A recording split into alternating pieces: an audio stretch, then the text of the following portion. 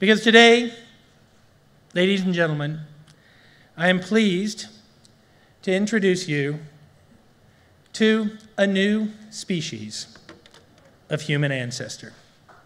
A new species. He is pretty, he's worth applause, isn't he?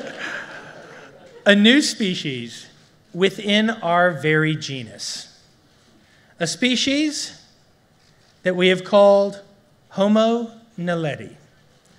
Naledi meaning star. And the chamber we have called the Dinaledi chamber, our chamber of stars, in reference and respect to the magnificent cave system that revealed them to us.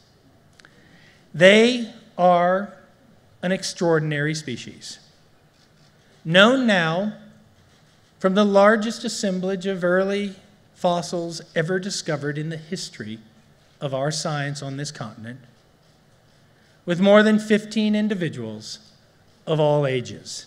It is one of the most extraordinary privileges of being a paleoanthropologist that by becoming familiar with the biology of these fossil hominins, we gain the ability to speak, in many cases, for species that no longer exist and can speak for themselves.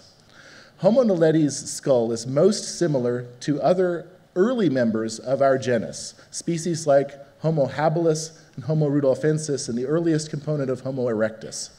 However, they're different in many respects. And this is a composite. We've reconstructed what the skeleton would look like by taking evidence from what must be separate individuals. But it gives you a very good picture of what this creature would have looked like in its whole body form. There is a saying that when you eliminate all the probable, you are left with the impossible. The Homo naledi, and I hope you can see, this is a reconstructed skull done by Peter Schmidt, one of our colleagues, how tiny and petite these heads are. It is a tiny-brained hominin. It is a creature that we would have never suspected of complex behaviors. And that has led us, ladies and gentlemen, to the rather remarkable conclusion that we have just met a new species of human relative that deliberately disposed of its dead inside of the Dinaledi chamber here in the cradle of humankind. The impact of that is significant. Until this moment in history, we thought that the idea of ritualized behaviors directed towards the dead, things like burial or secreting your dead into deep chambers, was utterly unique to Homo sapiens. It, in fact, perhaps identified us. It may have been our singularly unique thing. Us, Neanderthals, archaic Homo sapiens, a recent phenomena that separated us from the animal kingdom. The idea that we recognized our own mortality and other self, and that we would go to great effort to remove friends, relatives, and even the unrelated bodies from the external environment and place them away from that world. We saw ourselves as different.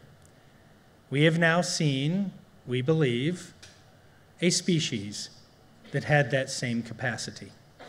And that is an extraordinary thing.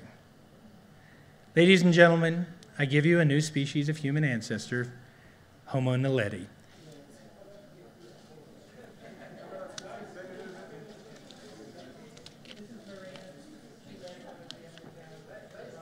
The discovery of a new species of primitive hominin in our own genus reveals much about our own origins and our own ancestors.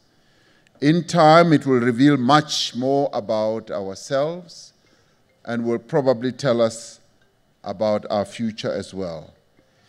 This will generate interest from beyond the scientific community. It will inspire poets and writers to revisit Africa's rich oral traditions and to imagine ways to retell the story of our own common ancestry.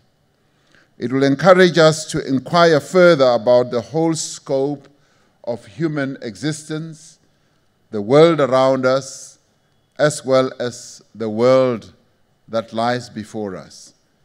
We expect that it will catch the imagination and will also be able to stimulate the interest of people across the globe, people who are excited, people who want to know more, people who want knowledge.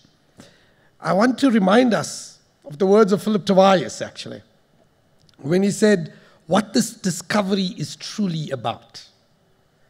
He said that the work that Lee Berger and others do is essentially about establishing the scientific foundation for a common humanity. And in a world when we're killing each other, in a world when we forget that we belong to a common humanity, this kind of research and this kind of discovery is absolutely crucial. And it seems to me that that's what we must remember here. That what we are announcing today is a discovery that establishes the scientific foundation for a common humanity.